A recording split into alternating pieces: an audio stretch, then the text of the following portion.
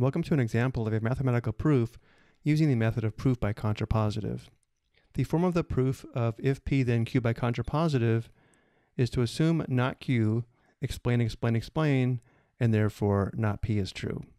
To use the method of contrapositive, we prove the contrapositive, and since the contrapositive is logically equivalent to the original implication that we're trying to prove is also true. As an example, we will prove for all integers a and b, if a plus b is odd, then a is odd or b is odd.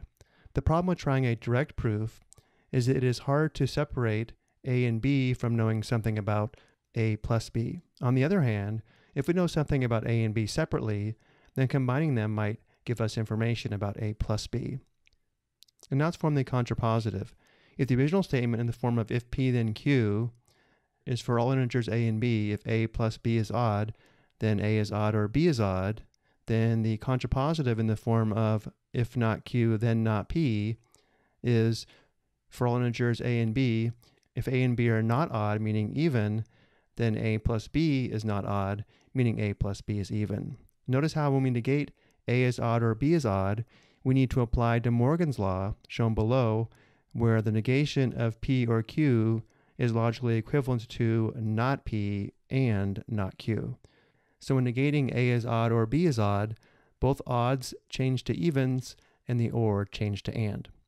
Thus, our proof will have the following format. We will let A and B be integers.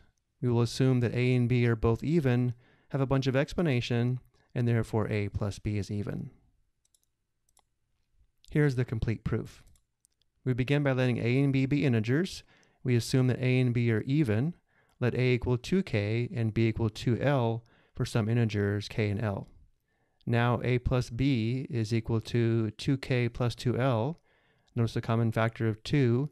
We can write a plus b as 2 times the quantity k plus l. Since k plus l is an integer, notice a plus b is 2 times an integer, and therefore a plus b is even, completing the proof by contrapositive.